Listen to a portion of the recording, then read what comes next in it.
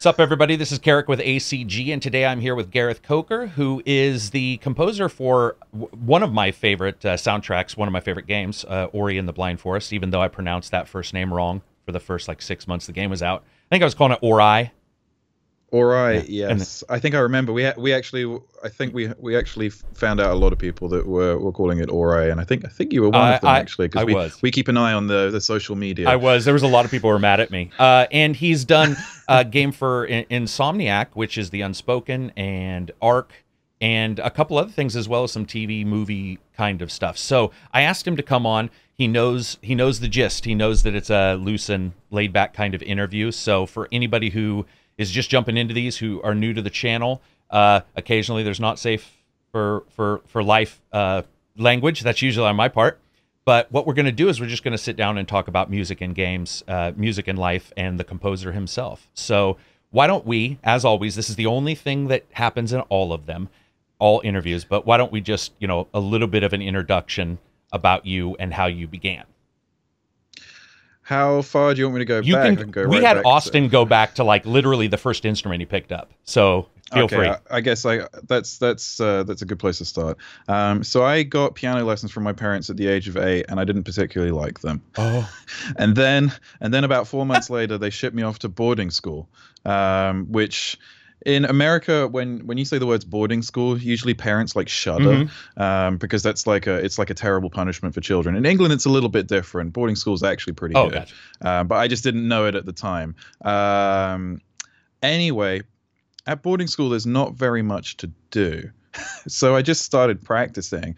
And hey, what happens if you practice something for 3 hours a day, every day of the week? You're just gonna get quite good at it. That's especially if you're practicing efficiently and well. So about 8 years of that, and I'd finished all of the basic levels of piano that you can take in England. I picked up trumpet. I picked up trombone. The reason why I started getting into it is because once I did my first live performance on piano, which was when I was 9, I guess my ego, even at 9 years old, particularly enjoyed it. And I was like, yeah, I'll have some more of this. And it motivated me to pick up those extra instruments. Anyway, I didn't really get into composition until I was 16 or 17, when I was part of the school jazz band. And I had a knack for it, apparently. And my teacher was like, well, maybe you should apply to music school. And I was like, well, why not? I got nothing to lose, apart from the application fee, of course. And then I got into music school, and I was like, well, I guess I'm good enough to do this, even though I had no idea what I was doing. Just to give you an example, I turn up at the auditions. My portfolio is just full of piano works. Right. Now, most portfolio, you have to submit a portfolio of work showcasing your best compositions. It should be a range of orchestra. It should have some small scale stuff, and it should maybe have some electronic stuff. No, mine was just piano. That's it. And I was like, I really don't have a shot. Well, obviously the opposite happened. And so I asked my professor, why did you accept me? And he was like, well, yep, you clearly don't know anything about orchestra, and you don't really know much about arranging. But there's one thing you can do that not many of the other applicants showed in their portfolios, and it's that you can write a melody. Oh. And that, for that reason alone, is basically why we accepted you, and we liked you at the interview. Oh, very cool. So I mean, his point being is that all of the other stuff is fixable, but the melody writing, it's the hardest thing to teach, because he said you have to have a feel for it. And fortunately, that's kind of helped me, especially at the beginning of my career, and but it's kind of been the thing that I've been strongest at throughout. And yeah, like you said, you can fix the other things, and I'll never be done with learning orchestration, because it's a lifetime study. So I didn't feel too bad about that. Then, jumping ahead a little bit, getting into games specifically, the early years of my career were kind of spent in the wilderness, I would say. Like for most artists, the early years are a struggle, and you just have to survive as long as possible until you know enough people that can actually get you work. Because frankly, it doesn't matter how talented you are if you don't do the work, and two, meet people. You're going to struggle. So when I was a student, I joined a website called ModDB, which is a place where lots of game developers build mods. And I actually drew a flowchart the other day, and I can trace back every single job I've ever gotten to ModDB in games. Oh, wow. Including Ori. So I'll do the Ori one first, because that's the really short. That's the really short story. The shorter flowchart. So literally, I'd done music for one mod, and Thomas Mahler, the director of Ori, just randomly sent me an email one day because he liked what was on my profile on the website. And he said, would you like to do the music for this prototype game I'm working on? And I was like, well, sure, send it over. I'll take a look at it. Now, I'm a gamer. I've been playing games since I was 4. And I think I have reasonably good taste. But hey, all of that is a little bit subjective as well. But I picked up the game and I was like, okay, this game is different. It's already visually stunning. And it didn't even look like what it does today. And it just feels good to play. So I asked Thomas, what's the deal? And he was like, well, if you do the prototype that we're pitching to publishers for free, you can score the game. And I was like, okay, well, that seems like a good deal. It was about 10 minutes of music. So, and I didn't really have any better prospects at the time. So I was like, okay, well, I'll do it. And then 5 months later, they signed with Microsoft, and the rest is history. So that's like, just totally random email out of the blue one day. And it's amazing how often that happens. But when it doesn't happen is when you don't have your work out there and you don't have a body of work to show. So you've just got to do the work at the beginning and have confidence to put it out there. Then the other long flow chart. So I worked on a game called Primal Carnage in 2011. I signed up actually for that when I was a student. Now, as an offshoot of that game, I worked on In Momentum, which is a free-running parkour game. And the reason I worked on that is because a programmer from Primal Carnage went off and made his own game. Gotcha. And he needed a composer. And this gets really good. So it's the flow chart is insane. So Primal Carnage comes out in 2012. Then there's a little bit of a gap, and I start working on Ori. But in 2014, the director of Primal Carnage makes his next game, which is called The Mean Greens, a fun multiplayer shooter, which actually did quite well on Steam. So that was the next game. Then one of the sound designers who worked on Primal Carnage and Mean Greens, he leaves and he goes and works for a developer called Insomniac Games. And I get a Skype message out of the blue one day. Hey, we've got this new game coming up. Would you like to pitch for it? And the music for the Unspoken, which is what I ended up doing for Insomniac Games, is completely electronic. It's like the opposite of what I've done for Ori. And I was like, okay, well, I'll pitch for it. I have no idea why you want me to pitch for it, but let's do this. And I guess they did a blind test or something because I was the one that got it. But the thing they said to me was like, your music has personality and it fits the game. So who am I to contest that? And then the final one. So the team making Mean Greens and Primal Carnage actually, they also do some contracting work. A lot of independent studios do contracting work on the side. Well, one of their contracts was doing all of the creatures for ARK Survival Evolved. And then the team doing ARK said, hey, do you know a composer? We really need one. And they put my name forward. I wrote them a main theme. The main theme is, I don't think I'm overstepping my mark in saying that it's quite loved by the players who play the game. And that was basically my pitch piece. And I got the rest of the gig from that. Now, the rest of the gig includes going to Abbey Road and recording with a 93-piece orchestra.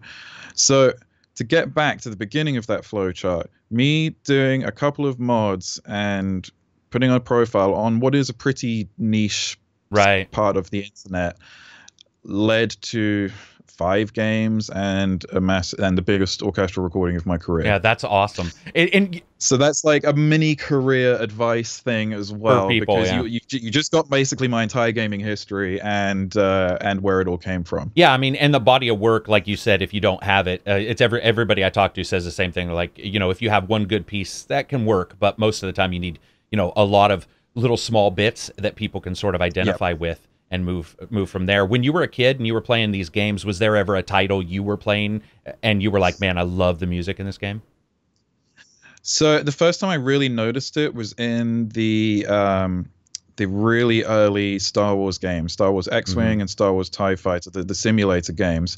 Now, they all had like a MIDI soundtrack, but what was unique about them is that they were one of the first games to change music on the fly. It's an absolute genius system. They've basically transcribed all of John Williams' music into a format that plays back on any terrible sound card from that era. And they make it recognizable musically, but it also ties in with the events of the game. And what I think you have to remember is that those games shipped on 5 floppy disks originally. Like, how do you fit, like, I think it's about 60 missions in the first X-Wing game. How do you fit that and like the graphics and all of the mechanics of the game onto 5 floppy disks? It's a 10 megabyte game, and now we're in the age where our in-game installs are 100 gigabytes. Yeah, 10 megabytes isn't even a patch. 10 megabytes is a test for your internet speed, right? Like that's the button you press to test your internet speed. It's funny because a lot of the composers I talk to, asking them like what games that they liked when they were younger, a lot of times in some way it always seems to connect to what they like the most, whether it be composing or whether it be a particular instrument. And it's funny, since you were sort of, what you liked, and then suddenly you get this thing which, when you look at the way those games were created and the hooks that they used, it is composing digitally, with a computer, like the computer testing, seeing what you're doing as a player, and then going, okay.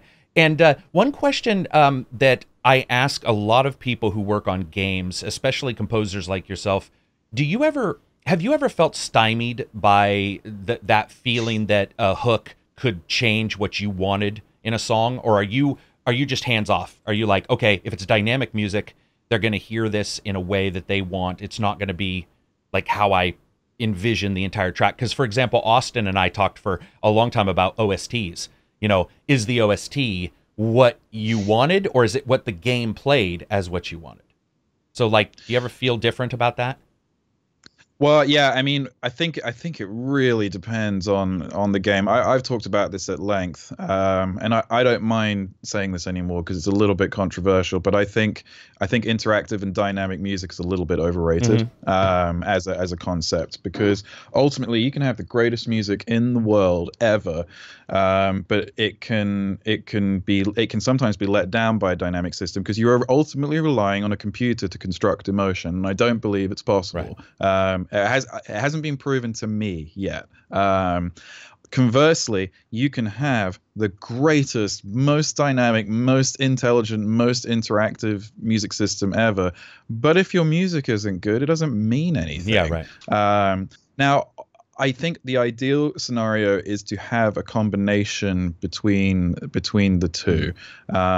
See, what we did on Ori, partially for resource reasons, because it is a pretty low budget game. I know everyone likes to say, well, it's not really an indie game because it's published by Microsoft. Well, yeah, but no. If you saw the size of the team and the size of the budgets, it's an indie game.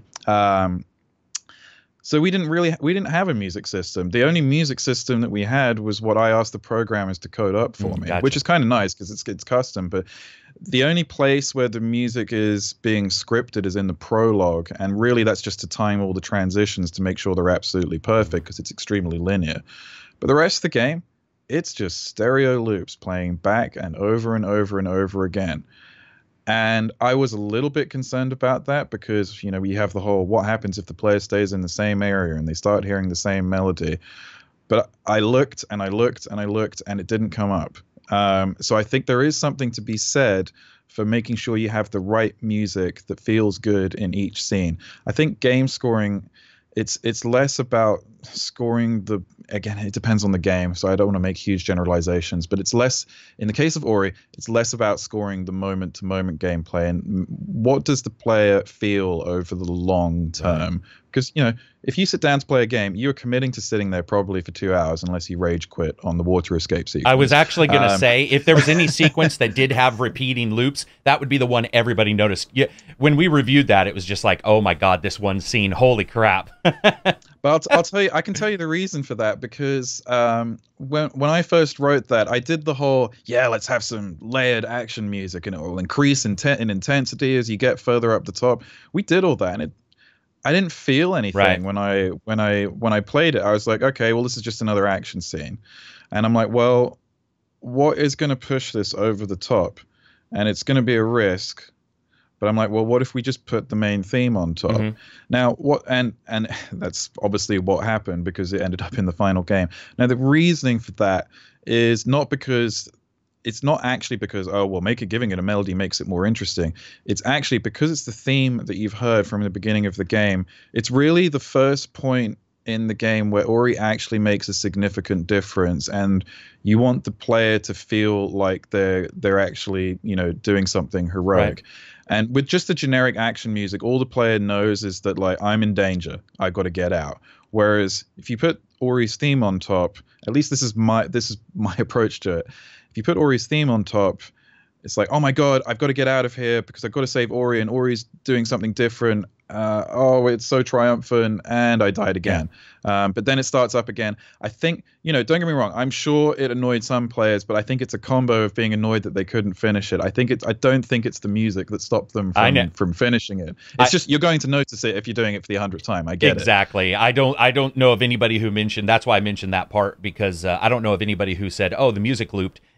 In fact, I did it so many times. I also like the duality of doing the main theme inside of the game at some point. I know some composers have interlaced little bits of it at different points, but I like that idea because, like you said, it's sort of the first time that Ori... something about it just sort of connected right at that point. It was like, okay, this is a big deal, and it connects you connects your memory from all the way at the starting, and you sort of see this journey, and the journey can be told either visually or via audio. And I think right there, that's a perfect example of where it doesn't need to be dynamic. It can just be, And I think it would have been fine without it, but fine isn't what we were looking for, especially at that moment, because it is probably the most famous moment from the game, especially because it's not really just the water chase. Getting up that Ginzo tree is quite difficult, especially because you've just been introduced to Bash. I personally, and I said this at the time, I personally would have liked to have spent a little bit longer teaching the player Bash, but it was too late in the game to change it. So, but it's you get up the tree, then you think you've healed everything. Okay, now I have to get out of here. Then you have a really epic cutscene on top, and then it all transitions into waking up in what was originally the corrupted swamp, and now it's clean because the clean water's there. Sorry, spoilers, everyone, but I figured most people would have played it by now. 2 years on, and again, this is my all of those cues that play there. They're all just stereo, but it feels dynamic because it is changing. Like in the big moments, like you get to the top of the tree, the cue changes. You wake up at the bottom of the swamp, the cue changes, but it's more of a big picture thing rather than doing something for every time Ori is heard, or changing the intensity when the water gets even more intense. Like, how do you differentiate between water being intense and then it being super intense, more intense? Right. So when I'm scoring a game like in a narrative sense, all I'm trying to do is find a solution to figure out how to make all the scenes connect in a way that feels good. I think the mistake that several developers make, and not all of them, but I've experienced this firsthand. You get the scope of the game, and then you get the spreadsheet with the list of cues, and it's like level 1, level 2, level 3, and you can end up scoring those in isolation, but you might never see how they're all connected. And it's the connection between level 1, 2, and 3 that I think takes, and it's not just visually, it's not just musically, it's visually, and it's in terms of gameplay and design. It's the connection between all of the levels that takes a game from being good to a game being great. That's and again, this is only for narrative games. For like a car racing game, interactive music makes so much sense. It's not even funny. Like it's and heck, even for the Unspoken, which is a fighting game, the game has 4 clear musical states, and it has 4 clear game states, which all require different music and that needs to change on the fly. So then in those games where the action is a little bit more controlled, I think it makes total sense. But I think for the open world stuff, a much bigger game than Ori, The Witcher 3. I spoke to the composer, and I believe he said that he was like, yeah, we just use stereo loops because that's what felt good. So if The Witcher 3 is doing it, yeah, it's probably okay. And that game is pretty good, I think. Yeah, it's considered okay, at least, right? It's probably a 6 on Metacritic. So one of the things that does pop up, and you spoke just briefly about it, is sometimes when you're writing something and trying to feel exactly how it's supposed to go together versus maybe how it will in the game. Do you ever, if there's ever a time where you don't have inspiration, and I want to talk about creating from the start in a bit, but if you're in the midst of something and you're looking at this tree, as an example for Ori, and you're like, I'm not getting it. Do you go out for a drive? Do you, like, what do you do to get that, if you're like, okay, this is not working for me? What do you do for inspiration in those mind-blocked moments? In the mind-blocked moments, I do anything that isn't sitting in front of my computer. Right. Like literally anything that takes me out of this place, because I think I've said this a lot recently to I spoke to a bunch of composers recently, and I was like, look, if you try to fight it, you're just going to make yourself feel worse. There's not, unfortunately for writer's block, there is not an approach that like helps everyone, but I think it's a safe bet that if you try and fight it, it doesn't really make it happen. The only exception where fighting works if you have technique to fall back on, and that's where education can really help you out. Like, well, I'm just doing for ideas out of text, but who wants to look at a textbook? That's the thing. So. Do you still have my internet? Yeah. Your connection. Don't worry, I've noted it already. It's coming back. It's just Skype. Yeah, it's yeah. I got the red box. Red box of doom. We'll give it a second. I mean, Microsoft owns Skype as well, so it's like. Yeah. Well, we can't talk bad about them because they did publish one of your games. No, I know. Just joking. We'll just give it a second. And I can. I think most of the audio actually came through for that anyway. But actually, what I'm going to do, I'm going to call you back and see if we can get a new hookup here.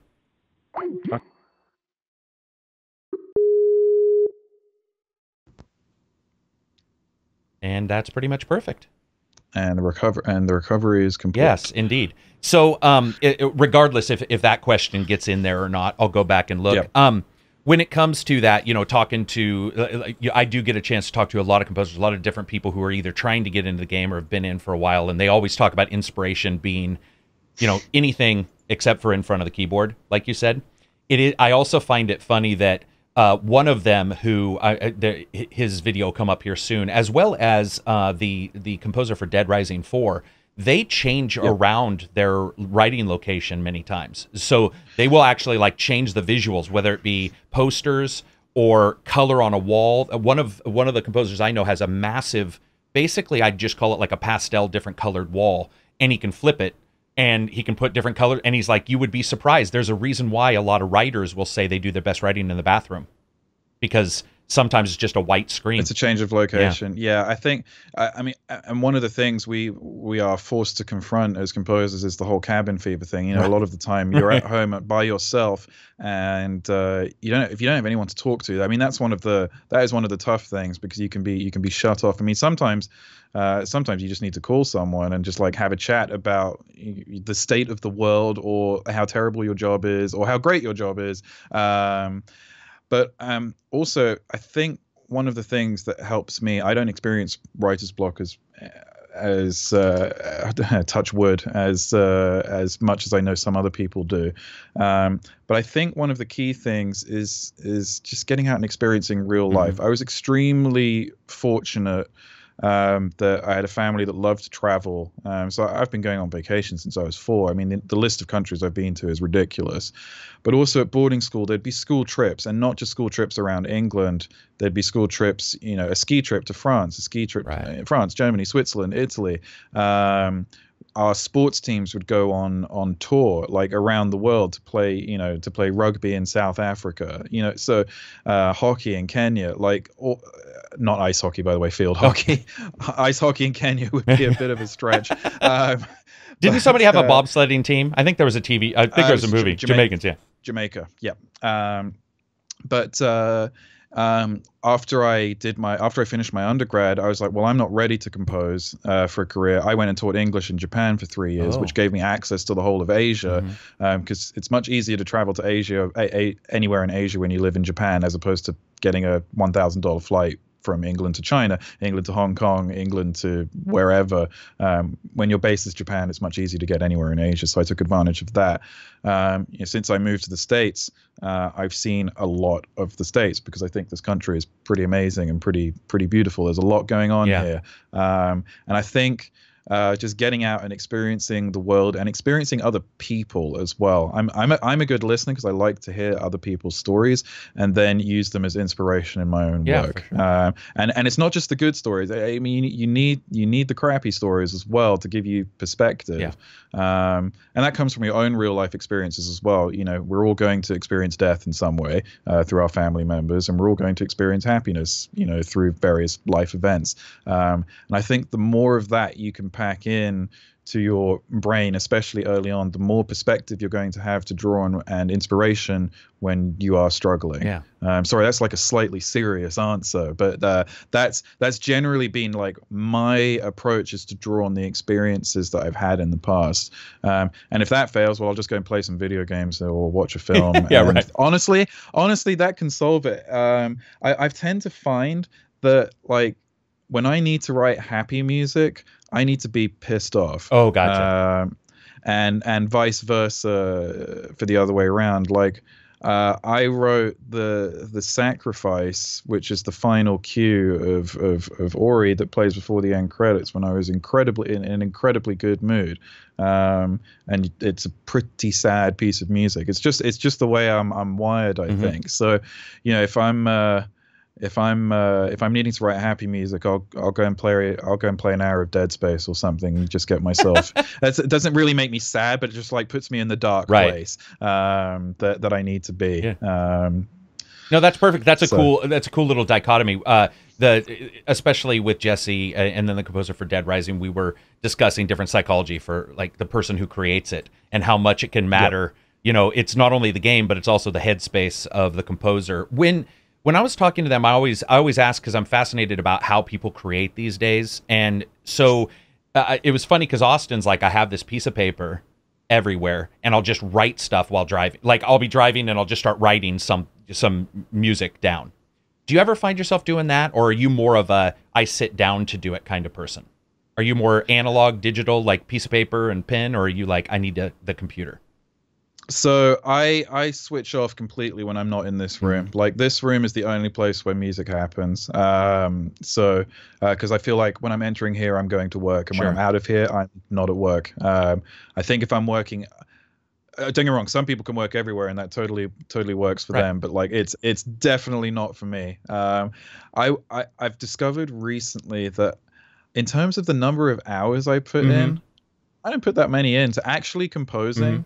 Because I think composing uses a different side of the brain to the technical side of my work, which is mixing, choosing sounds, producing, like getting it to sound good. The actual number of hours per day spent composing, it's pretty low. Like, if it's more than 4, I consider that a good day. But I will say this: I'm very, very efficient with my time. Partially because I value the other things that I do outside of this room. The only time when I sit in here for like really long periods of time is when it's crunch time and just like we've got to get like a million things done. In terms of my process, I would like to use more analog gear, like a real piano, but I do not have room for it currently, because I am, as I alluded to at the very beginning, I'm pretty good at piano. Like, I know what I'm doing. I mean, most composers will use a piano anyway, but my piano skills go way beyond the basic composery level that you need to be at. Because I'm playing on a digital keyboard because it's connected to the computer, which is how I write. I am 99% convinced that as soon as I switch to a real piano, the level of my compositional writing will go up, because there is something magical about all the resonances that happen when you're playing a real piano that don't happen no matter how you can have the greatest piano virtual instrument of all time. It's just not the same, because you need to feel the keys, vibration, everything, vibrations, all of that. But it's not quite doable yet, not in this room, but wherever we move to next, it will probably be happening. And it doesn't even need to be a grand piano. It can be like an upright. It's funny you mentioned psychology, because that is a psychological thing for me. Even entering this room, like originally before I moved into this house, my studio was in my bedroom because Los Angeles is very expensive. And I just, and that was a mind block for me for quite a long time. And just having a separate room to write in that is separate from where I sleep and where I watch TV and all of that, I became like 10 times more efficient just from doing that. And so like the next thing for me will be switching to having a piano and like a little sketchbook. That said, I do use pencil and paper to write down melodic ideas, because it all starts for the melody for me, unless the score doesn't require it, which does happen from time to time. But yeah, most of the time I'm writing into the computer, because my music, Ori's considered an orchestral score, but there's a whole layer of other stuff that is going on behind the string section that kind of makes it what it is. The orchestra is a significant color, but at the end of the day, to me, the way I perceive it, it is just another color that goes with all of the bells, all of the pads, all of this. There are a lot of synthetic sounds. For a game that's set in a forest, there are actually a lot of synthetic sounds. Yeah, there is. But it's subtle. It's not like we're switching to dubstep for the water rising cue. Sometimes I like to troll the team, because I have access to the entire game build, and so I can switch out the files at any time. And so sometimes overnight I'll just change the music to something completely throw in some ridiculous. House of Pain. absolutely. Because it's really easy to switch it back, but like sometimes it's just a nice little way to have a bit of fun with the team.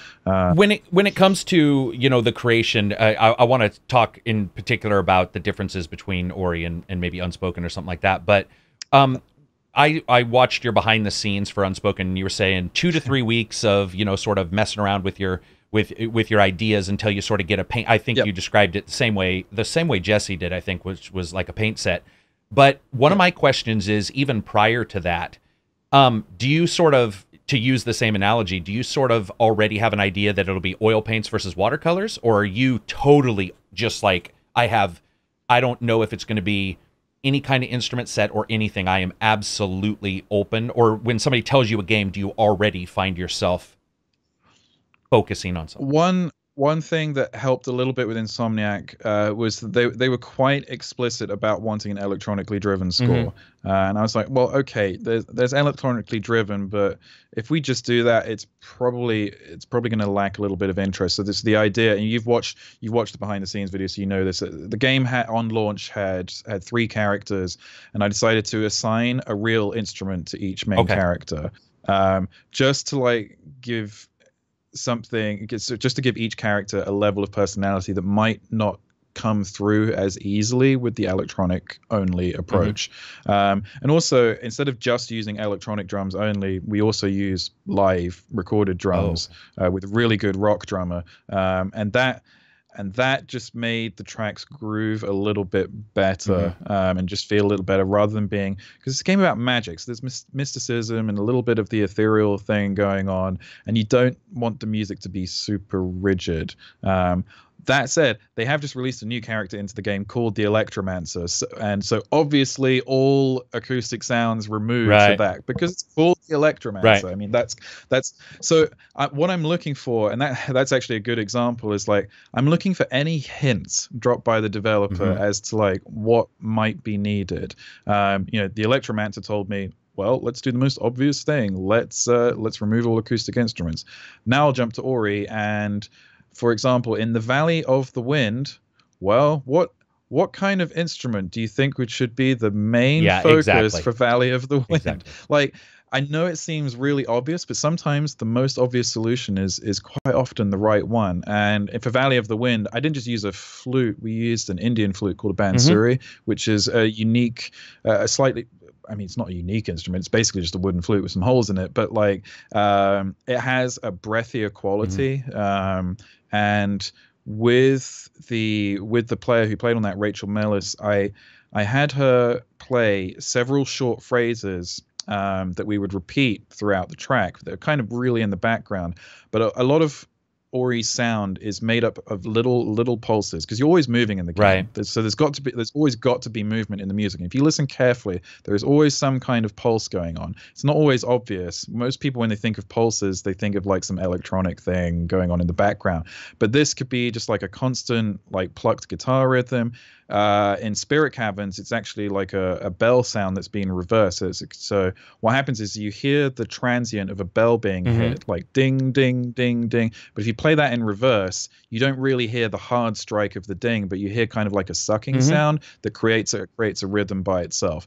So in the Spirit Caverns, I believe it's the track is like track 8 or 9. It's called Up the Spirit Caverns Walls. You can hear like this metallic-y bell-like sound that's playing in reverse the whole way through.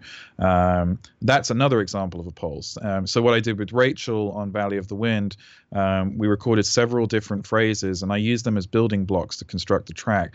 Then on top of that, I'd have her play melodies. Gotcha. So you've not only got the wind providing the engine for the track, but we've also got it providing the melody. And those two tracks, Riding the Wind and Completing the Circle, they're my two favorite tracks on the Ori album, at least for the gameplay stuff.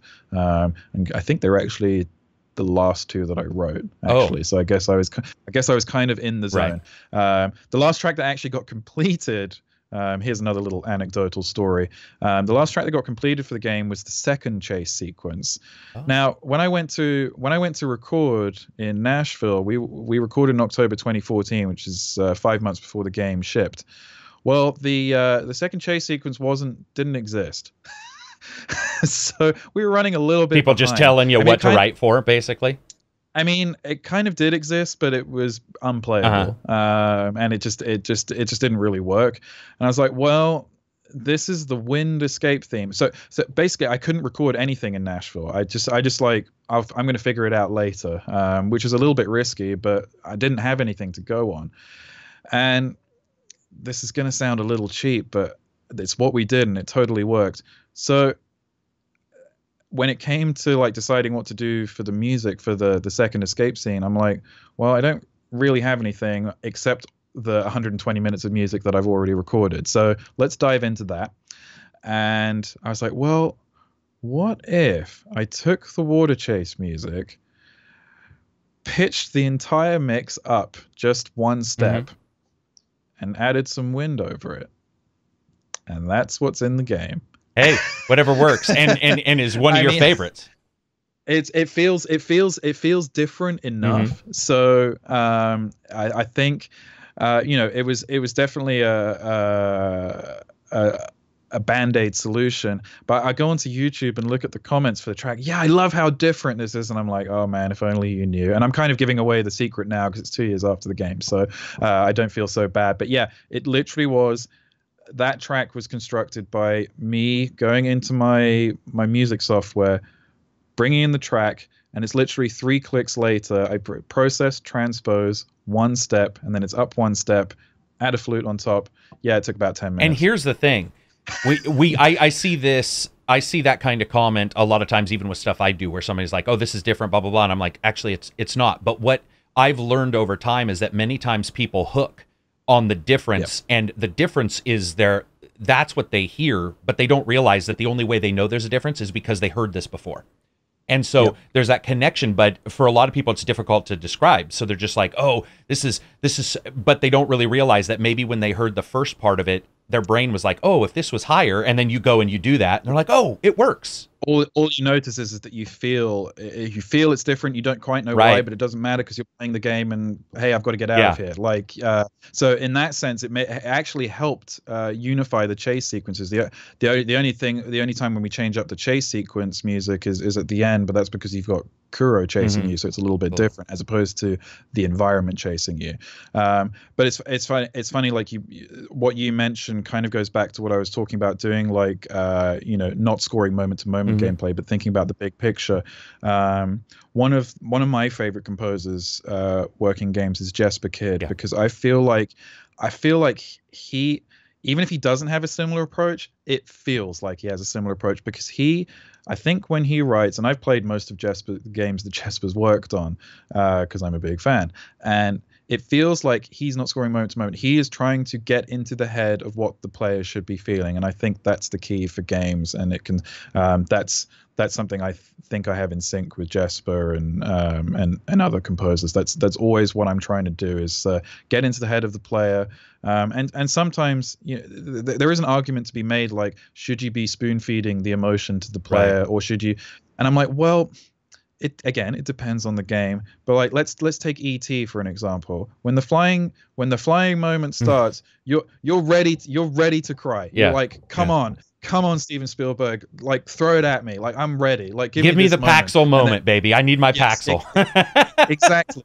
Like, that's kind of what you've been waiting for. And I think it's okay to handhold the audience through scenes sometimes. Obviously, you don't want to do it for the whole game. Like, most of Ori's gameplay music takes kind of a step back. It's not really in your face. But when we do step it up, we really step it up. And I would say it's, sometimes it's on the nose, but I think that's okay. Other times you might want to just take a step back completely.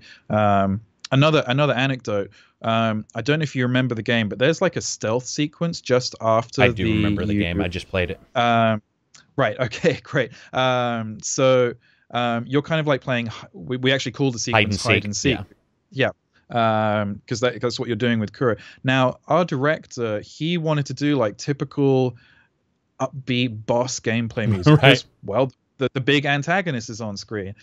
And we tried it, and it was terrible. And I was like, okay, this is one time where music needs to like basically just be sound design. The line between music and sound design needs to be really, really close here.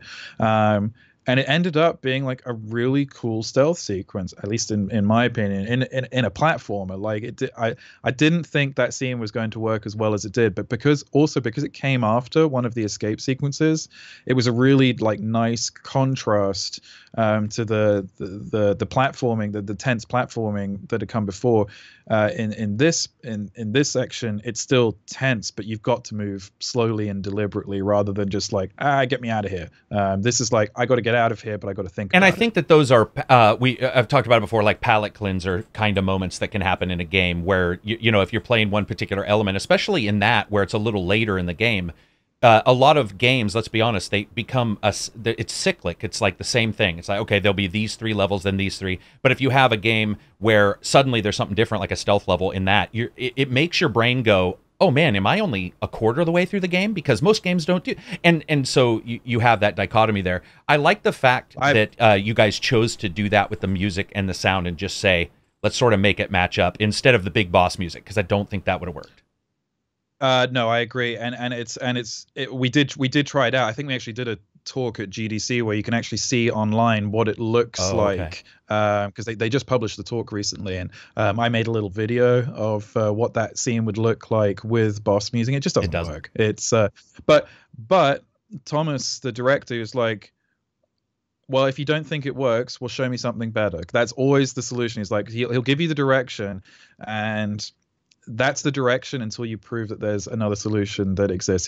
The mantra at Moon Studios is show, don't tell. Because initially when Thomas said like do initial boss music, I'm like, that's a terrible idea. Why would we do that? It's like, well, you haven't proven that it's a terrible idea, so go prove it. Which is a really refreshing approach as far as I'm concerned. Like, it's quite blunt, but at the same time, it's like, well, fair enough. I'll go and prove it. Damn it, I'm going to prove that the director's wrong. Right. But once it's proven, he's like, okay, I agree. That's it. This is a much better scene with this music. So there's a lot of give and take in Moon, not just between music and the director. It's all departments kind of like work with each other. There is a unique synergy between the departments that I think you can only really do in an indie game, because once the numbers start getting too big, it can be difficult to coordinate a unified vision. So in one particular, before we move on, because I want to talk about Unspoken and ARK, sorry, yeah. but no, don't worry. I've had 4-hour interviews before. I'm totally good. But what I wanted to do was cover one particular part of the soundtrack of Ori, and it's 32, I think. Light of Nibel. Yep. Am I pronouncing it? Nibel. So that's got the vocals that are in there. How do you decide? This comes up a lot. I was going to say you'd be surprised, but you probably wouldn't. But people I'm talking to, many times they'll say, well, does the composer treat the vocal like an instrument? Like, how do they know how loud the vocal should be? Because if the vocal is very loud, it becomes a vocal track. Like, even if they're not saying words. And if it's so low, you can't pick it up. How do you treat that? And did you feel it? Did it change when you were creating that particular track? Well, with the vocals, especially, I'll just address the vocals in general before getting to Light of Nibel. So when I first started doing music for the game, I knew that I wanted a vocal sound, but I was struggling with finding the right singer. And it's not just a case of going out and hiring a session singer, which would be very easy to do. But I kind of wanted to find someone who, for want of a better word, was desperate, because like everyone was kind of desperate who was working at Moon Studios. We really wanted to make it work. Like Thomas, he left a job at Blizzard. Like several people left nice jobs, left well-paying jobs to come and make this, small indie game, which could be good, but hey, there's no guarantee, right? So I took the same approach with the vocal, because I knew it was going to be an important part of the score. And after many hours, maybe days of searching online and through YouTube, I eventually came across Airly Brighton, and I messaged her and then found out that she lived 10 minutes away from my house. So that's always helpful too. So we got together and we recorded some stuff. We recorded the trailer music first. And I was like, okay, the trailer music was the first thing. I was like, okay, this is where we can use the vocal as like a kind of pivot point for significant moments in the game.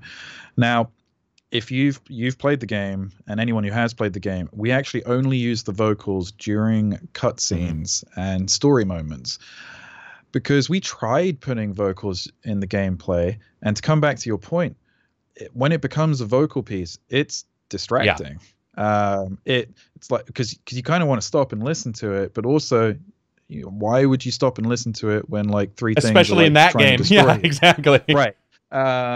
So the water chase sequence, I experimented with putting vocals there. It's too much. Like that, already putting the melody on top was kind of like a risky move. But putting the vocal on top, it would have been overpowering. So, and I think this worked out well. We chose to use it only for the cutscenes, because then you can actually dial it up a little bit, and it's okay. Now, to get back to Light of Nibel, that is the piece that plays during the end credits, and the end credits for me are a big part of the game. I think a lot of people, because you've just come through this epic journey, you kind of need a bit of time, especially in this game with the intensity of the ending. You kind of need a bit of time to decompress. Right. I've always felt that end credits music is part of the film or part of the game, and I think it's like especially if you've seen something with a deep narrative, you need time to to process it. And with the vocals kind of represent for want of a better word, the voice of the forest. It's like, I'm healed and I'm released now. Whereas in the game, up till then, other than the opening, they're kind of a little bit muted, and they're kind of like held back. This is kind of like the release point. I think at the end of the track, when it transitions, there's like 5 airlies singing on top of each other. It's a very deeply layered sound. and that was definitely a deliberate choice. Like I wanted the end credits to feel like a major tension release, so that's why they're dialed up to the max there. But ultimately, Light of Nibel is just a reworking of the Water Chase theme with vocals thrown on top, but in a much more ethereal and slightly more epic way, because it is the final point of the game. It was tempting to end the whole score with a big bang and a big boom, kind of like Lion King and everything, but the quiet ending seemed to be more appropriate here. And I think that allows you said, reflection, and without getting too much into it for people who haven't played the game, I think that makes perfect sense for that, because sometimes you'll get a game, not to be rude, but sometimes the ending credit songs can be fairly terrible. And I know films too. There's nothing that annoys worse. me more than let's put a pop song at the end. Right? No. Yeah. Why Crouching Tiger, Hidden Dragon is the worst offender. What's at the end of that? Some Chinese pop gotcha. song. It's like, and it's got like this cheesy like early 90s drum beat behind it. It's basically canto pop. Like, you've had this entire score recorded by an amazing orchestra. You've got these amazing taiko drummers playing for the whole score. It's a very like serious Chinese orchestral score. And it's like, right, because we need to sell units of the soundtrack album, let's get a really famous Chinese artist and have her sing a pop song. Yeah, a couple, composers I've talked to said, gave me some examples of a couple games where they weren't happy with their choice because the ending credits, they were like, oh, you know what, it's just sort of the expected, it's like, we did it, America, fuck yeah, and you're like, okay, I get it. But I think with a lot of titles where you give the gamer that chance to sort of sit back, then they're making memories even as they're listening, and that's how the brain works. It's just constantly like remembering little bits, and then once it all cycles back and you get back to your main theme, I do feel that there's something to me a little bit cerebral about the ending credit songs. And it sounds so stupid because a lot of people will get mad at me because I'll put ending credits in my reviews, but it won't be spoiler, but it'll be there. And there's an actual reason I do that a lot of times, because when I'm talking about music, if that ending credits is bad, I'll mention it in the review. I'll be like, okay, but like, this sounds just weird. It's not like it affects the review. It's just like, this is an odd choice. But I want to jump to the Unspoken for a second, because this is so weird to me, because it is all digital. It is all just synthy, and almost, I swear to God, the first time I heard it and then listened to it and then sat and listened to it again and again, there's a horror. It almost feels like there's moments, I don't know if it's just because it's such a change, but there is actual times where I'm like, if you hadn't told me about this, I would think it was like a horror, like Until Dawn or something at different times. Did you do that on purpose? Is that darkness sort of in there, or am I just an idiot and there's no darkness in there at all? There is a kind of hidden darkness within the game. I mean, the visuals are, I think it's safe to say, typical Insomniac visuals, like what they're known for. But I mean, if you've seen Edge of Nowhere, I mean, that is, which they also did. Mm-hmm. Like, they are capable of doing dark as well. That's for sure. And this, like, they emphasized at the beginning that, like, this is an underground, like, magic, movement in the game, and they implied that there is something lurking beneath the surface. There is some additional content coming later this year that Mike will go into detail behind the darkness of the game. But overall, it's kind of like, it's got a slightly gothic feel, but it also needs to feel modern, because we are in the 21st century in the game. Basically, they did not want it to feel like Harry Potter Wizards, basically. They kind of wanted the opposite of that. I mean, the temp music that I used as reference to pitch was from the Judge Dredd score. Oh, okay. Like, and I think actually the new one, not the one that was remade a couple of years ago, not the old one, which is like super heavy, Stallone, and very electronic. Right. Yeah. So I was like, okay, well, that's interesting for a Magic game. But I mean, one of the other reasons is if you've seen footage from the game, it gets pretty crazy and intense. You've got like giant serpents. In a trailer they released recently, a Ferris wheel turns into a spider. Right. Yeah. That is true. That's just bananas. It's more like what if the world around you became incredibly dark? Right. Like, because that is kind of like an underlying theme behind the game. Because there is a lot of environment manipulation, and in virtual reality, like when that Ferris wheel turns into the spider, it's very overwhelming in the best way possible, in the way that VR was designed to be. Presence. Yeah. Which cannot be done on a 2D screen. No, I mean it still looks kind of cool on a 2D screen. Yeah. But no, once it's like you're looking around and you're like looking directly at that Ferris wheel that just turned into a spider, it's like, okay, this is awesome. Now what am I going to do? Because I'm terrified. One of the cool things about VR, I find, is like, because a lot of times you got to do the actual movements. Your brain can't keep your body can't keep up with your brain. See, when you're playing games like this thing, it speeds up so many movements for you. Like a kick in real life takes like about a second to pull off. If I'm doing a kick, all I have to do is press A. That's glorious. But no, in VR, like you've got to do a little bit more to get a response from your characters. So it actually makes it more intense because everything is sped up even more, because everything around you is sped up because you've got to be slower and more deliberate in your movements to get them right. So there's more pressure on you to execute it. So anyway, getting back to the darkness, because I'm really enthusiastic about VR. That's compared to like what I used to be a VR skeptic, and then when it's done right, it's unbelievable. But it's still very, very early. I think VR overall is set to live a very good life in arcades. Rather than in living rooms, because until someone creates a wireless VR set, kind of tricky to get it into living rooms. But back to the darkness of the game. What I really wanted when the player is in combat, it's overwhelming, and I alluded to this earlier. I'm looking for visual hints. Well, there's a lot of visual hints in the Unspoken, and I was like, well, we're just going to dial up the intensity and make sure the player really knows that they're in a fight. But yeah, it's pretty crazy. It's pretty crazy. That said, with the music, there are 4 states. So the music starts off in an ambient music state, which is just like it's kind of just like a preparation for what's to come. It's still what you hear on the album. All of the suites of music. I think it says like Blackjack 1 or Blackjack 2.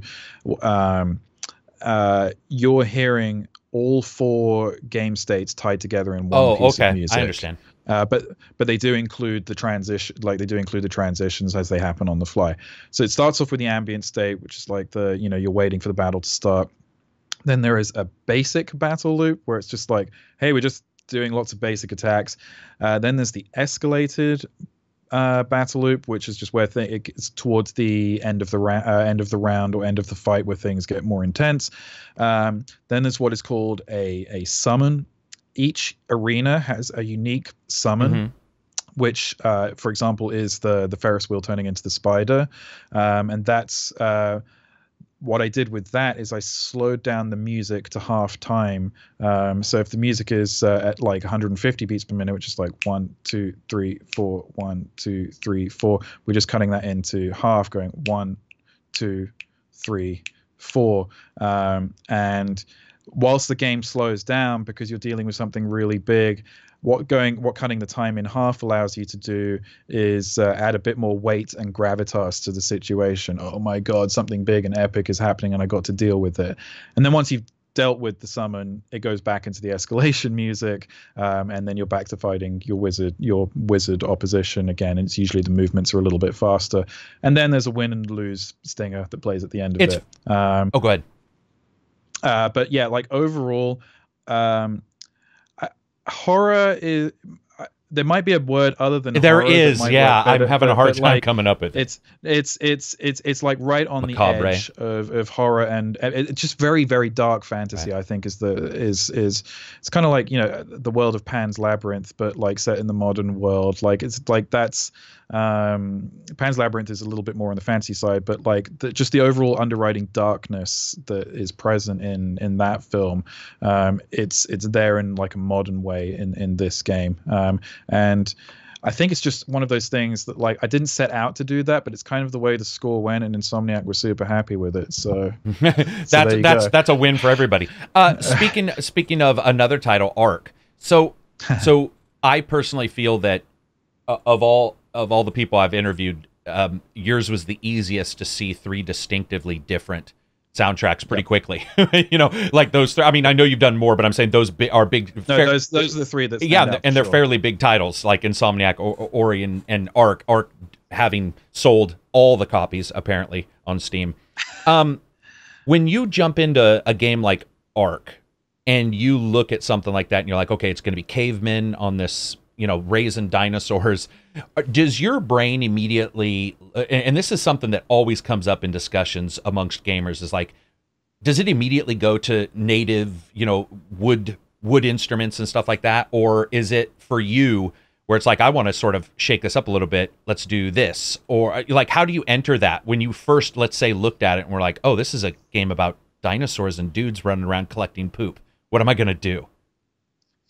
Well, I mean, here's the thing. I know what the actual game is about now because they've written the ending. Right. And I think, yes, initially on the surface, it looks like hey, it's prehistoric survival, the game. But what are those giant sci-fi things in the sky? Exactly. And amazingly, I still don't quite know how they did it, but they've actually wrapped it up in a pretty cool way. Oh. A lot of people won't ever see the ending because it's really hard to get to the ending. But hey, that's what Twitch and YouTube is for, right? Exactly. But like, when I initially worked on the game, all they wanted was like, this game is an adventure game. Like, you wake up on the island and your goal is to survive, but also I think the goal is to find out why you're there.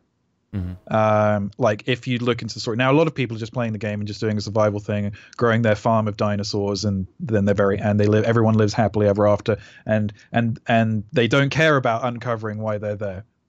Which kind of is perhaps a metaphor for real life. Less than 20 people, or 20% of people finish their games. That's exactly. And ARK has to be like 5%. Oh yeah, no, it's probably less. Probably not even that. So I wanted the sense of adventure to be the thing that came across in the main theme. Thankfully they were quite explicit about not requiring it to be like Jurassic Park. So like, and the core of the ARK soundtrack is, the game is kind of built around community. So there is a sense of tribalism there. A lot of you can't really have any major success in the game unless you join up with other people. That's kind of the point. Yes, you can go into single player and you can grind it out for a long time, but unless you've got cheats or incredible patience, it's not going to be as fun. So what we've basically done is create a big epic orchestral soundtrack, but put tribal rhythms underneath it. Like, a lot of the rhythms in the percussion in the score are very tribal based, and actually I would go as far to say as some of them are rooted in modern electronic dance music, but just transcribed for old prehistoric instruments. Okay. I think if you've noticed one thing about ARK, it's not a super serious game. I mean, we've got sharks with lasers, we've got Iron Man suits, so I think that actually gives me a little bit more freedom to have a bit more fun with the music. And yeah, what ended up happening is like the soundtrack for the game, basically there's only music only plays when you're in combat. And there's light mixes and heavy mixes. The light mixes play basically when you're fighting an ant or something that will clearly do no harm to you, unless you've still got to deal with it, because anything can do damage in the game, but you're probably going to be okay. The heavy music plays when you're really in trouble, which was probably why it always played when I played. I was always in trouble. Well, also one of the things is like if you, I don't know when the last time you played was, but in the beginning there was only 2 pieces of heavy music. Like, there was only 2 pieces of combat music that played across the entire island. Oh, gotcha. Which and I'll get onto this in a sec, which when I changed that, oh my goodness, like when you change something in early access, you have got to be really careful. That's one of the big lessons I've learned. I'll go into that in a moment because it is a really interesting topic.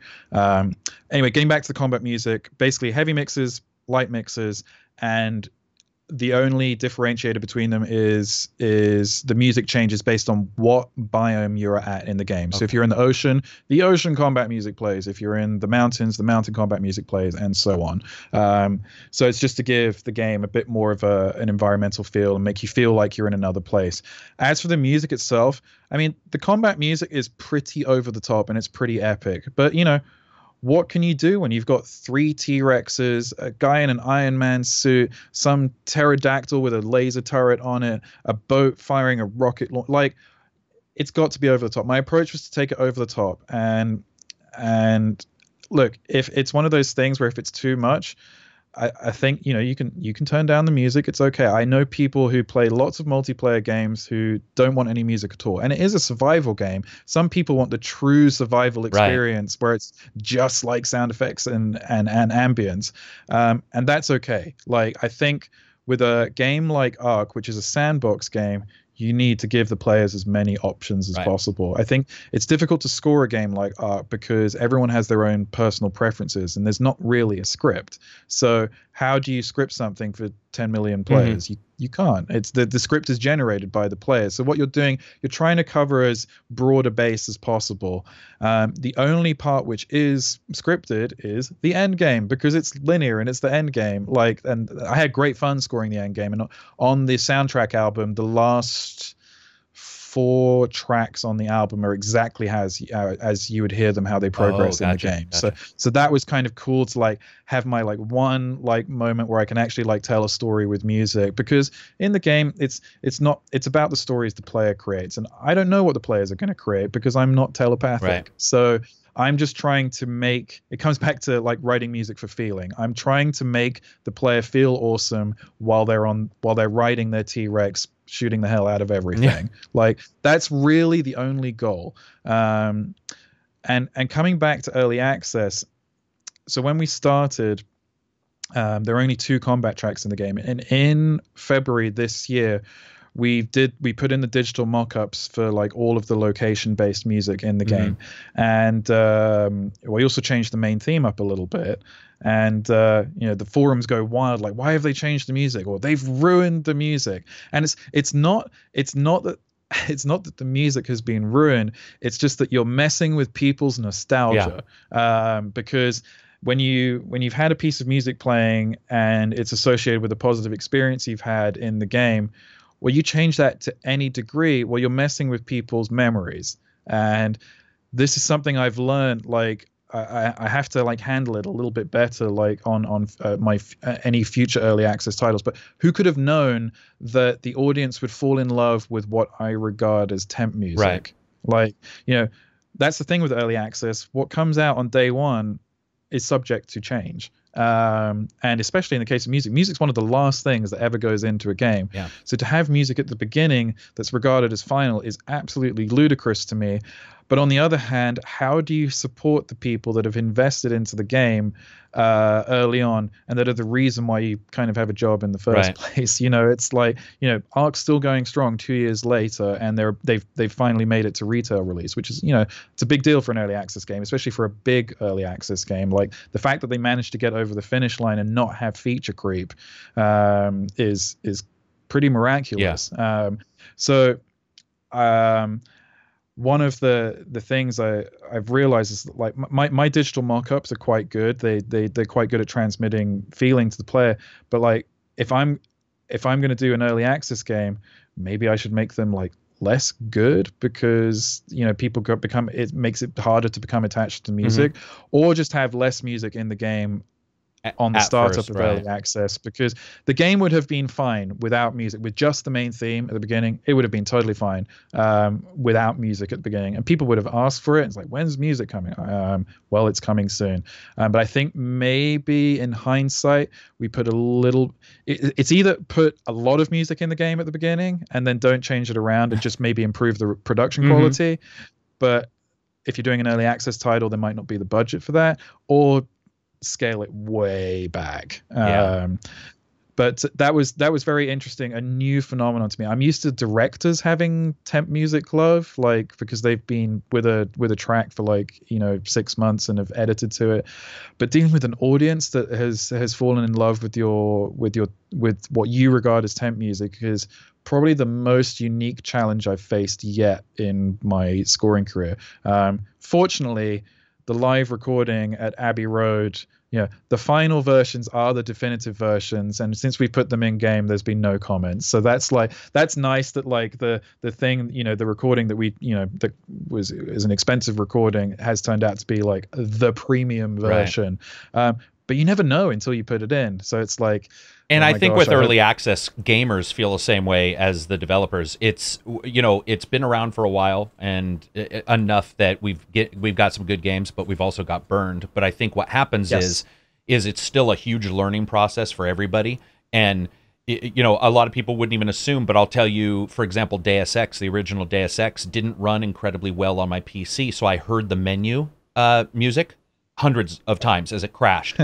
And it's so burned in, and I love it now, and the game worked, and I played it, and I absolutely love the game. But it's so, if you were to go in and you were to say, hey, Karak, I'm just going to add a couple instruments, and you played it, I would probably hate it regardless, because I would be like, it's so burned in. And ARK, when ARK released, it had some issues, and I did some Let's Plays, and there were crashes, but I was listening to that menu music as I was like, okay, create server, create personal server, do this, and you're in those things. If those things change, I think I can see where a gamer is like, whoa, you're sort of playing with my nostalgia, like you said, and who knows how long it'll be nostalgia. I mean, it could be 2 years in early access, 3 years. Yeah, I mean, with that main theme, like the first version was in since the very beginning, and then I changed it. We changed it in January just a little bit, and it was not a positive change. I'm like, so the final version, which is the version we recorded at Abbey Road, the production quality and aesthetic is kind of like a hybrid between the digital mock-up, and then we've put the Abbey Road recording like kind of on top of that to like help match things up a bit more. So it still feels like the original, but like the Abbey Road sound, particularly the trumpets on the final refrain of the theme, it takes it over the top and takes it beyond what the original was. But finding that balance was tough. Like, be respectful of the original. It's my own music, damn it. I should be able to do it how I want. But like, but like in this case, be respectful of the original, but also try to take it to like that final level of quality. And fortunately, it worked out good. But yeah, there's no guarantee it will until you release it to the public. So I was a little bit nervous about that one, but it seems to have worked out. You've done film and stuff like that. What would you say? I mean, I don't want to say which do you like better, so I'll just say, what are some of the positive and negatives of both? It sounds like negatives might be a director loving his temp music.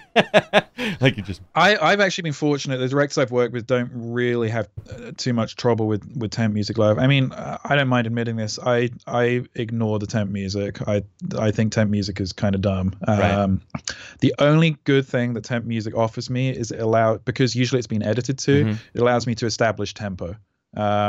So I'll usually follow the tempo of the temp music. The rest of it, I don't care. Oh, okay. In fact, if you try to emulate the temp music, you're always going to sound like a pale imitation of the temp music. So you kind of need to go away and just be better do your own thing. Music. Yep. And if that fails, then so be it. Then you're kind of like in the trap of having to deal with the temp music. But often, I feel like my job is to give the director something that they hadn't thought of. Like, that's why I'm hired, right? My job isn't to rip off the temp music. My job is to be a composer and actually create something new. So let's do it. So that's what I always ask. I'm like, I like to listen to the temp music just to see, like, to get into the director's headspace and talk about it with them. But, I'll often say to them, well, now I understand emotionally what you were going for. Let me do my own thing. And, they usually say yes. Yeah, okay. Yeah, no problem. I'm willing to it would be a bad director who isn't willing to listen to your own spin on things. So I think the main difference with film versus games is just the time factor. Games, you're usually on for quite a long time. films, you're really brought on at the end. And there's an expectation in film, like that music is kind of like the last thing the director can use to band-aid their film and fix a bunch of problems that can't really be fixed anymore unless you did a reshoot. It's often why the composer is also the first person to get fired on a film. Oh, gotcha. Like the first major person, because if the music isn't fixing the scene, well, it's clearly the composer's Exactly. fault. Who else's fault could it be? Yeah, the time factor, I read a story like a couple of years ago. Alexandre Desplat did The Imitation Game in like 2.5 weeks or 3 weeks or something. That's not just composing, that's recording as well. Like, it's just an insane amount of work.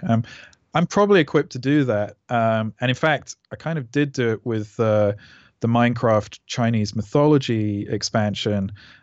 From composition to final mix and implementation, that was 4 weeks for 72 minutes of music, which was unusual for my experience in games. But that's just when Minecraft comes calling, you just suck it up. That was and say, actually I'm gonna get it that done. was going to be my next question, because so if anybody doesn't know what we're talking about, these are basically the musical compositions for the expansion packs, right? Or for the They basically reskin the base game with like for Chinese mythology, they just reskin it and build a new map with Chinese themed blocks. So when you get that, like you said, when Minecraft comes calling, that's a big deal. It's almost like if Bill Gates were to show up at your house and be all, "Can you do something?" You're all, "Yeah, I probably can." When you got it, that to me is so. As somebody who came to Minecraft late and never thought it would be for me, and absolutely love my time in it, with it being so, I guess, at times so sedate and very survival oriented, really like ARK. Did you find that it was easy for you to act, even though it sounds like it was a short amount of time? Did you find that it was like easy to jump in and say, okay, I sort of know what I want to do here? Or because of the timing, was it actually hard? Were you like, oh man, this is actually difficult? Did you see any road bumps there at all? Or well, they with the lack of time, they were really good at directions. Oh, okay. And also with it being Chinese mythology, your palette is kind of like immediately limited to, it's a mix of like the classic film score sound with Chinese folk instruments layered on top. That was the approach.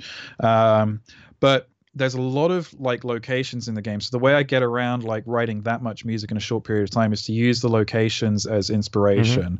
Like the map in Chinese mythology is based off several mythical locations based on Journey to the West. So I took a skim through the internet and just looked up these locations online, and I'm like, okay, well, there's my inspiration. I kind of know what to do. I'll jump to the Greek mythology quickly. This is maybe an even better example. That map was less about locations, but they really wanted to like have an emphasis on like all of the gods. There's like millions of gods in Greek mythology. So I'm like, okay, well, each track title is going to be based on a god and what they represented. So the god of farming feels, quite homely and warm.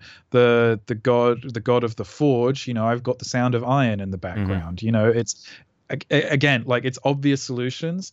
And in terms of like you mentioned how sedate it is. My approach really, like, they have the overworld, which is the most sedate part of the game, and I was like, so those tracks are mostly pretty ambient. Then they have the nether, which is, and they were like, okay, just go a little bit darker here. So for the Greek nether music, I just looked up the gods, which kind of did some of the messed up, more weird stuff. Yeah, I mean, for the end, which is the final part of the Minecraft, for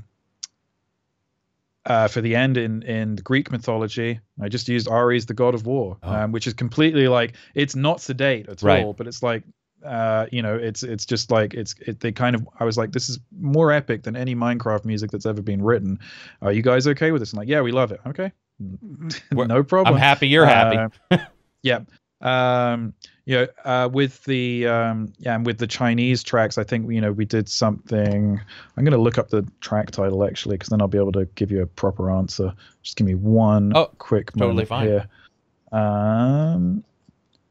So too many projects. Minecraft OST. Yeah, so the track title for the Chinese mythology ending is called the Terracotta Army. Oh. I mean, like, you know, it's that is on the nose.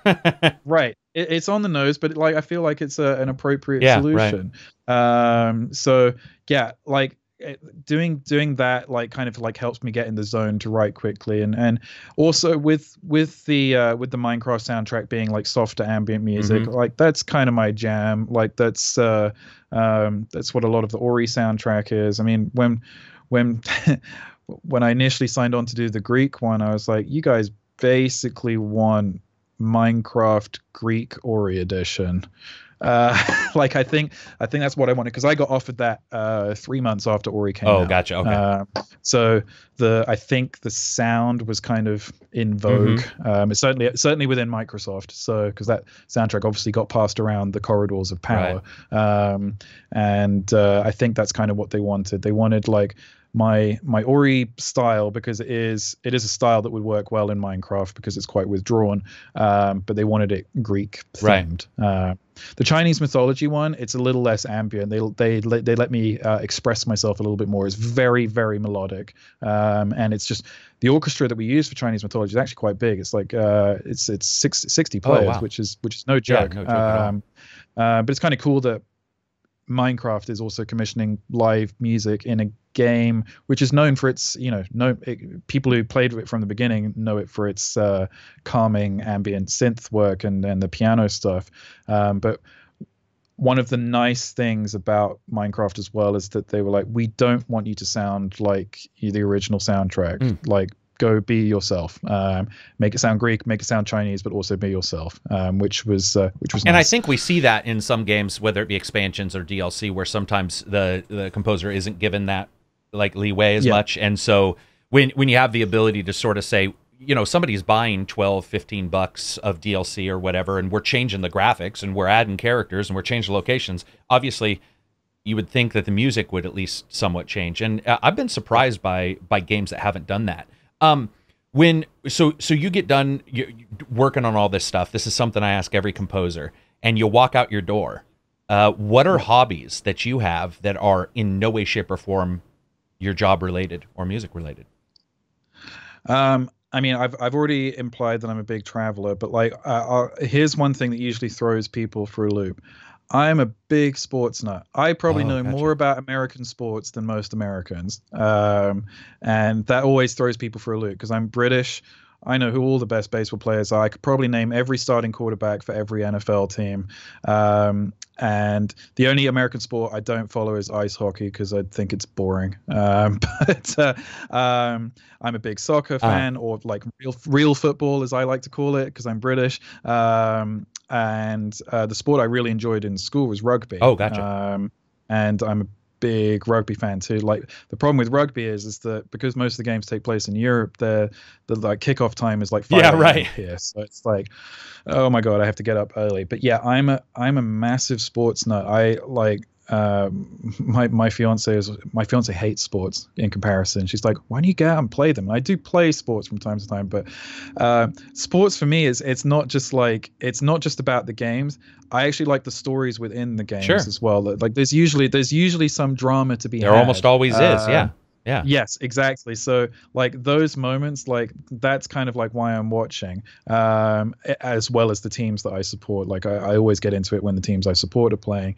But it's also, I guess it's the one time where I feel like I let loose. So I'm one of those. I'm a yeller, unfortunately. I'm one of those sad guys that yells at my television as if you're the players affecting the game. Right. Yes, I'm clearly changing the game.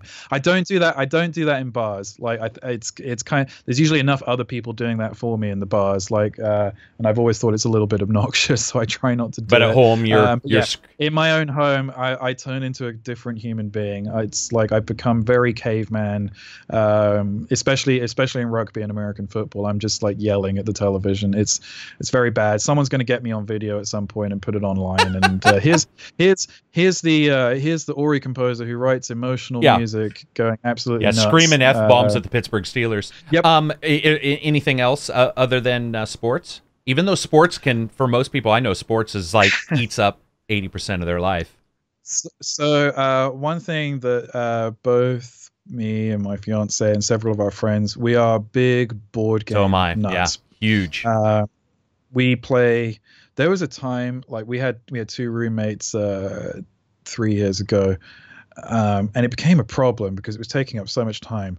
We would play Settlers of Catan maybe like two times like in an evening. And you know, if you've played Settlers of Catan, it can go on for a while, especially if you're playing with the expansions like the Cities and Knights. So we've got like the two expansions there's base Settlers of Catan, then there's the Cities and Knights expansion, and then there's like the Seafarers expansion. And if you combine them all together, you have this huge epic map on which you need a really big table for.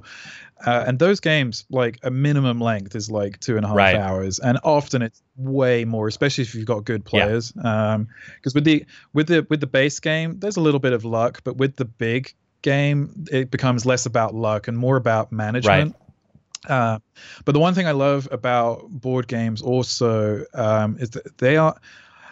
Actually, I should have mentioned this when it came to the writer's block thing, because playing those management style games like Settlers of Catan, they unlock something in my brain that like just gets me thinking in a different way.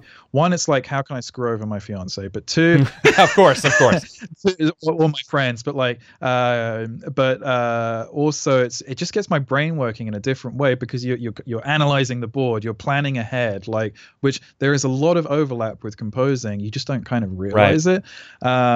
But I mean, one of the other things is like Catan in particular, it's a very, very social game. And there is a lot of psychology and there's a lot of bluffing and lying and like, oh yeah, I'm totally screwed. Like with all these cards I have, like I can't do anything on this turn. My fiance is particularly good at that, but like, you know, it's also very, these board games can be very exciting to play because, you know, someone can win from absolutely nowhere, from out of the blue. Like they can be nowhere. And then like 2 turns later, it's like, well, shit, they're going to win. That's really annoying. And then of course, everyone's trying to gang up on the person that is going to win to try and stop them by any means necessary. So there's a constant push and pull. And, so the brain power aspect combined with the, you know, hey, it's 6 people getting drunk at your house playing a board game. We've lost many hours to playing board games. But hey, then there's the other silly games like Cards Against Humanity, which just never gets old. So it's I guess board games are a big hobby. Board games, sports. Beyond that, my life is pretty simple because I've got the games and the films and the entertainment and like everything. There's not enough time to do many other things. Right, and especially so you play some of the same ones I do. I also play like Talisman, Twilight Imperium. Twilight Imperium's like an 8-hour game, and we'll have plastic tables we purchased from like Amazon because our table's not big enough. And you've got all your expansions. And matter of fact, this weekend we have like 12 people coming over, and we're some people from the channel, and we're just all getting together to play. And it's funny you mention that because a lot of my friends will be all, oh, well, you did when you talked about this, you used a board game analogy, and I don't think you did. And I'm like, yeah, that shit sneaks in. It does, because even my wife, who I introduced her, she was a card fan, you know, Uno, those kind of things. But when I introduced her to board games, this is a hilarious side story, but I do airsoft, which is very physical out. It's like paintball, but the guns look real and stuff. And so my wife, who I never thought would like this, I'm like, let's play airsoft. And she smoked us. And to the point of people from ex-military people were like, what in the hell? Like her level of thinking is 20 times what ours is. And once I started talking to her, I was like, why? How did you know to do this? Like, I wouldn't. And she's like, oh, well, remember in Talisman when I went over there to fool you guys? And I was just like, wait, what? I mean, I love that you can get that from a board game because I don't think people see it. I don't. I think that people don't. Well, no, people. I think board games are making a comeback. They are. But luckily. I think it's for a lot of. For much of the millennial generation, it's still maybe seen a little nerdy. It's more by people. Yeah, it's a little bit nerdy, but like I think all you have to do is just convince them to play like one game, and especially if you've got a good social Right. group with you, it's kind of impossible not to have fun. I just love seeing couples argue, like when it's like. Do you have a psychologist in the group who can come and like talk them down? I know it's like, but it's just funny because sometimes the couples like team up, but I think more often it's like, well, hey, this is the one time where I can actually get away with doing something terrible. Right. Like my favorite thing to do in Catan is just like block like the longest road or something. Just take. I'll usually go out of my way to block my fiance on that part. Just that spite. It is funny though, also because I do I guess the triangle of games where it's like card games, board games, and then role playing. And it is funny though that how much of that it sort of seeps into other things. And it's funny because when I grew up, probably for whatever reason, I wasn't teased because I liked video games or whatever. And I know a lot of people were. And now it's so cool to see people embrace it. And yes, there's negatives, obviously, around that. But it is funny when I have a friend who'll be playing Madden 17, right? So this is the 17th game that's basically exactly like Madden 1, except looks a little better. Still football. Yeah. And we'll say we're going to role play, and he'll be like, oh, that's nerdy. And I'm all, you do realize what you're doing, right? You do realize that you're doing literally the same thing, but I can do whatever I want over here. But it is so nice to see those coming out. It's nice to see like channels that do board games, because I think that it also helps developers too to understand.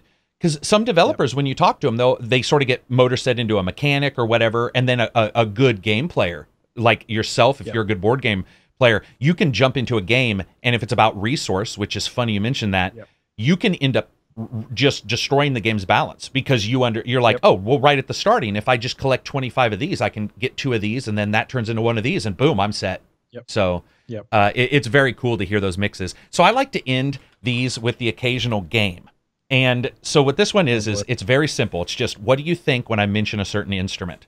And so these are very simple instruments, but it's like the first thing that pops into your mind. And I call it a game, but it's more like just a thought process of like what emotion you get from it. Anything. You've clearly got some like psychological like thing, and you like then you'll be like, this person is a complete sociopath after. It's like he mentioned murder in 7 of them. No. So for example, if I say trumpet, grandiose. Yes. Banjo. Stupid. Oh man. Oh, harmonica. Oh boy, you've chosen 2 instruments which I hate. So it's like that's harmonica. Fine. Whereas banjo is stupid, harmonica is irritating. Irritating. Harp. Elf. Now this hasn't been used as much, but this instrument sort of came into use in like 1970s horror movies and stuff like that. Have you ever heard of a water phone? Yes. What's that for you? There's a word I'm looking for, but I'm struggling with it. Water phone. Slime. Slime. Okay. And then Casio keyboard. Actually, slime or like sewer. Sewer. And then Casio keyboard. Entertaining. It's funny because entertaining in the worst way possible. Yeah, we got together and we were talking about it on the channel, and I asked everybody, I'm like, hey, just throw some in here, and I came up with banjo because I just watched Deliverance, and I was like, oh, banjo, I want to see what he says. And then somebody said Casio keyboard, and I said grandma, and he's like, what? And I'm all, of all things, that's how I learned to play the piano. Was my grandmother's Casio keyboard. Those Casio keyboards, they're still going, man. It's remember getting those, and they only had back then like 7 dials. That was it. And like you'd have the thing where you could do like 27 different, overall sounds. They said they were a flute, but really didn't sound exactly like a flute. Right, they don't really sound nothing different. like a flute. I will qualify my banjo being a stupid thing. I actually don't mind the banjo at all. You did say this. First thing to me, it's just a very stupid sound. Like, but in context with other stuff, it's very fun. And I have written for banjo before. It's just, but yeah, that was the first thing that came into my. No, that's awesome. I mean, I've had I had one composer say never when I mentioned one. I'm like, what do you mean by never? And he's like, I would never use that instrument. I absolutely. He's like, especially as a musician, you're supposed to like every instrument. But he's like, he goes, well, it bothers him. I will take great pleasure right now in saying on air that I hate the bassoon. And Oh, well, really? someone asked me, jokingly on Twitter, what's one of the things that makes the Ori soundtrack, that you think makes the Ori soundtrack like stand out? And I'm like, well, we didn't use bassoon. We used every other woodwind instrument except the bassoon. I mean, it was kind of said in jest, but I'm kind of like half serious. I have used the bassoon since we actually used 3 on ARK. It has its place, but I think it looks stupid and I think it sounds stupid. It looks dumb as like hell. this, Actually, it does. like next to the bass Mhm. clarinet, like I'm just like, but here's the thing. I love the contrabassoon because the contrabassoon, like, it's so Mhm. bassy and so deep, and if you combine it with like other low instruments, which we do a lot on Yeah, ARK. very The ARK somber. soundtrack has a lot of Yeah. it can really add some serious weight. But the bassoon, it's kind of just like it's always the joke instrument. It plays the comet is like do do do do do do Right. do. I just can't stand it. The less bassoon, the better, as far as I'm concerned. And I love all the other woodwind instruments, and I think that's kind of proven in the Ori soundtrack, especially because I write a Yeah. ton for Yeah. woodwind. But no, bassoon doesn't get any love from me. Hey, well, you're probably not the only one. I've got these now because I'm going to do some other interviews here soon, and I want to see exactly what their responses are. I want to say, first of all, thank you very much, and also, is there anything we've talked, fairly freeform? Is there anything that you are upcoming that you want to talk about? We discussed prior to the podcast we don't want to talk too much about the sequel to Ori, but is there anything that you're working on or anything that you're excited for? Well, the ARK soundtrack is out on August the 8th, so that whole thing really kicks off in a couple of Very weeks. cool. So that's imminent, and that will be available everywhere. You probably won't be able to miss it because they're really good at the marketing thing. Yeah, they are. So, I've got several unannounced projects in the works, but the only one that has been announced is Ori 2, and that's a long way off, but I'm really looking forward to diving into that world again. One thing that was pretty cool is that Microsoft had us do the live performance at E3. I don't know if you saw that. I did, and I have a question from a Discord person who wants to ask you about it, but it basically wanted to say, what was it like performing live on the Microsoft stage? I'll do a quick answer for that. So the last time I performed in public was 11 years ago in front of 550 people. Now, again, I'm a good piano player, so I know what I'm doing. But the way the stage was set up was I'm rotated onto the stage, because it's a turning stage, which is kind of so it means I don't have to do the whole walk on thing with the potential of falling over. Right. So I'm already set, but the thing rotates so slowly, and then the audience gradually comes into view, and it's the Galen Center. That capacity is 12,000, I think. That's no joke. And I can't go into tunnel vision mode until the environment stops moving. So I'm just looking around. I'm like, okay, don't make eye contact with anyone. Don't make eye contact with anyone, because that's the moment I'll start getting worried, and my body temperature will start increasing. One of the problems with the way to avoid performance anxiety is for me is to not look at anyone, because once it starts sweating, once your hands start sweating, then you have the potential to fall off the keys. Anyway, made it through that, but yeah. The last time I recorded was in front of 550 people. This was a packed out Galen Center, but also the numbers on the stream were 12.5 million. Yeah, dude, it's insane. I think what also helped is that I wasn't looking at the video, because that video is quite heavy. It's quite sad, and it's there's been reaction videos of people crying, which is nice. I think it might have set me off if I'd actually been able to see the video, because this is one of my children, basically. Yeah, for sure.